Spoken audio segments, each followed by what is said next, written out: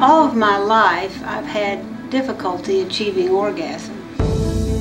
It's a secret epidemic that 43% of American women experience sexual dysfunction. 40 million women in the United States alone may be affected by female sexual dysfunction.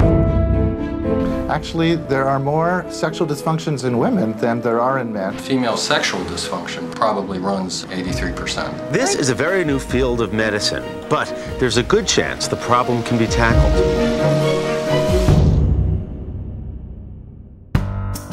Vivus wanted me to put together erotic video for use during the testing of their new drug. Now you'll be going to the sensory testing room where the physician will monitor blood flow to the genitals. Little did I know that I would spend 9 years documenting the medical industry's attempt to change our understanding of the meaning of health, illness, desire, and orgasm.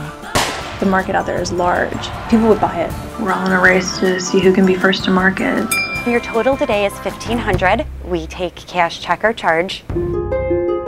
There's a lot of money to be made telling healthy people they're sick. Is a drug going to help them? Maybe if it has a map of the clitoris on the box. We as a society think that we should be able to fix everything by just taking a pill. It's not a disease. Health costs are already exploding. Drug companies have been involved in redefining and designing conditions. I see today as a perilous moment in the history of women's sexuality.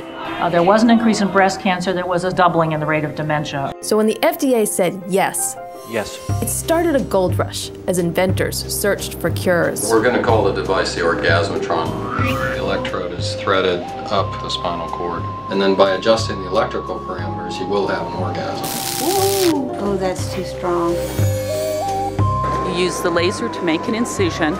You're able to push the bladder back up to where normally in a young person it would be, making it tighter. My doctor said that I lost about 1/3 of my blood volume. There was a possibility of me dying. It was heady days though. I mean, you watch the stock price go up every day. We didn't even know what the disease was. It does a bing for men. It does sort of the same thing for women. Viagra. How did female sexual dysfunction come to be as a disease? We don't know. Yes, at least give me enough time to find a new job before you air this.